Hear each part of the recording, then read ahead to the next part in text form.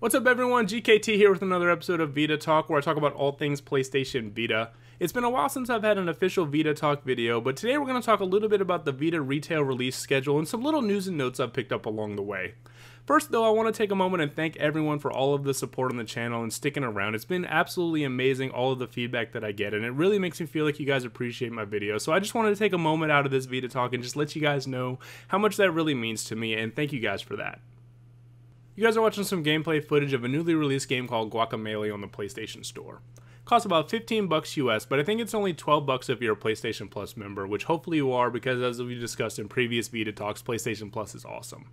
And it's going to take up about 320 megs on your SD card. Guacamelee is brought to us by Drinkbox Studios, the same team that did Tales from Space Mutant Blobs Attack. Anyone who's followed my channel knows that I love Tales from Space. It was one of my PlayStation Network Game of the Year nominees, and it was one of my top 5 Vita launch window titles as well. So I was obviously excited to delve into their latest offering. Guacamelee is another 2D side-scrolling platformer, though it is quite a bit different from Tales. I've seen many people compare it to Metroid, Super Metroid style on the Super Nintendo, and after a few hours with it, I can definitely see the comparisons.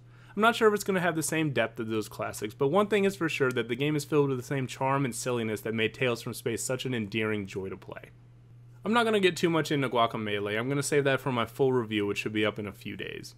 Beyond that though, there isn't a whole lot going on in Vita land these days, especially from the retail perspective.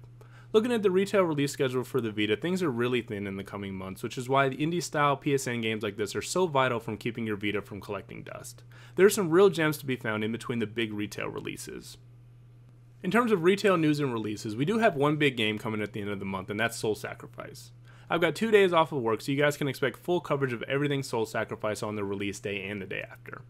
Also this week, we learned that there's going to be a Batman Arkham Origins game released for the Vita and 3DS coming at the end of October. I went ahead and took that day off of work as well, just in case we get something special, but anytime I see a simultaneous release with the 3DS, I'm generally a little hesitant to get my hopes up.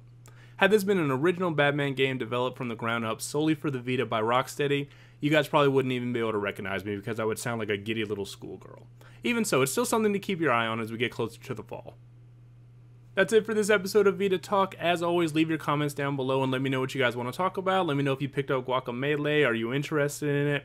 And stay tuned for the full review in the next few days and full Soul Sacrifice coverage later in the month. And that's it guys, thanks for watching, take care.